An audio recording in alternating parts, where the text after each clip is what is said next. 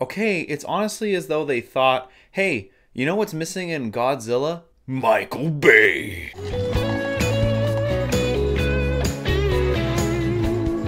Ooh, that's a hot mug, guy.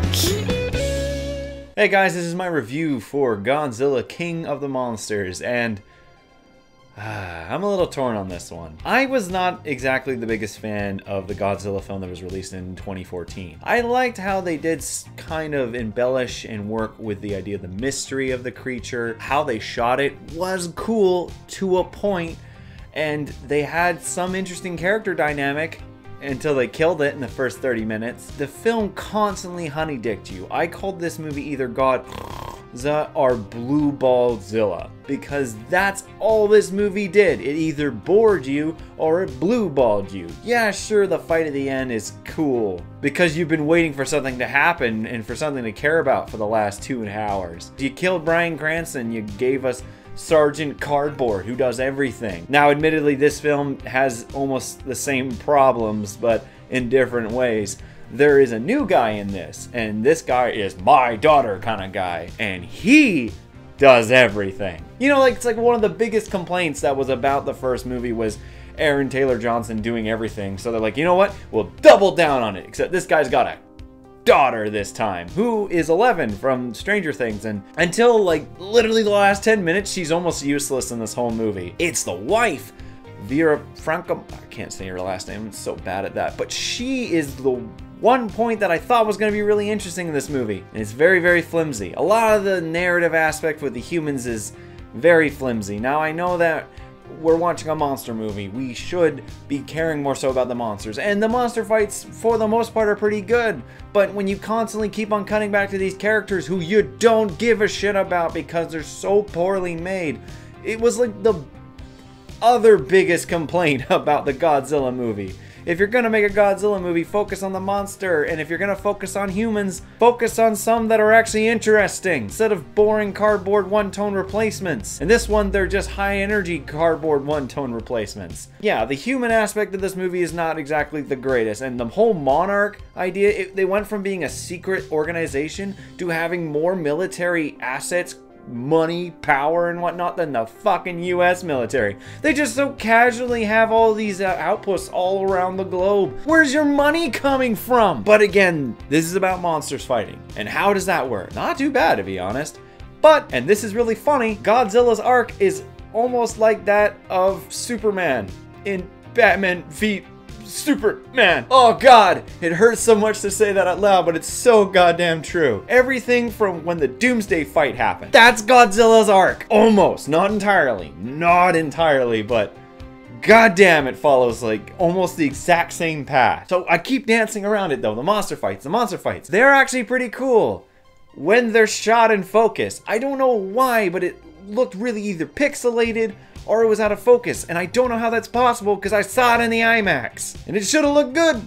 And sometimes it did. Beautiful imagery. That was something that was really well established in all the trailers.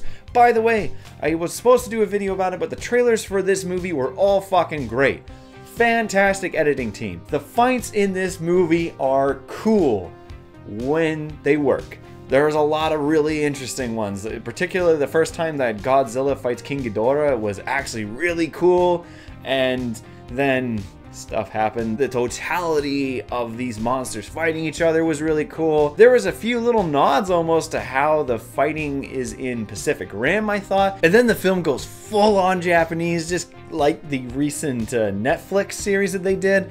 And it just goes way off the deep end, just goes full on crazy. This film is an enjoyable mess to watch. The human characters are annoying. They're just as useless as they are before, but now they're annoying. The monster action is much more apparent, but it doesn't have that weight of totality like it did in the first film. It is admittedly more interesting than the first film, but I just feel like it's almost like Pacific Rim 2. Not as horrible as that movie, but it's like Pacific Rim 2.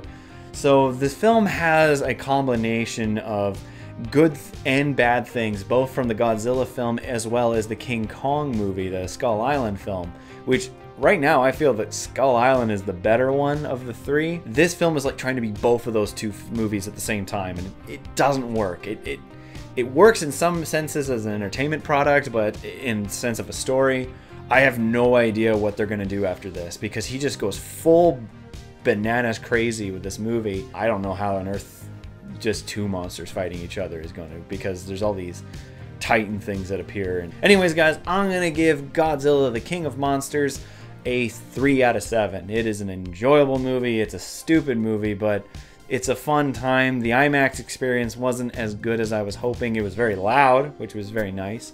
But aside from that, it's a little bit of a letdown considering just how well made those trailers were. Anyways, guys, that's all for me. If you like this video, leave a like, and if you're interested in more, maybe subscribe. Give me your thoughts on what you think of this film. What do you guys think about the next one, the Godzilla vs. King Kong, which is directed by Adam Wingard? I don't really have high expectations for this movie now, because all the past 3 movies now have been kind of meh or okay. So I'm not expecting anything more than that from this finale. So I'm interested in what you guys have to say about that. Anyways, guys, that's all for me. See you guys next time. Thanks for watching the video. It's been a while, but I'm happy to say the Clique is finally getting back together in an all-new movie, thanks to a successful Kickstarter campaign. But we are still asking for your support. You know, Nitz, you can't get more money unless you offer questionable favors. Yeah, guy. Unless, of course, those favors involve the ladies, guy. By support, I mean getting the word out, guys.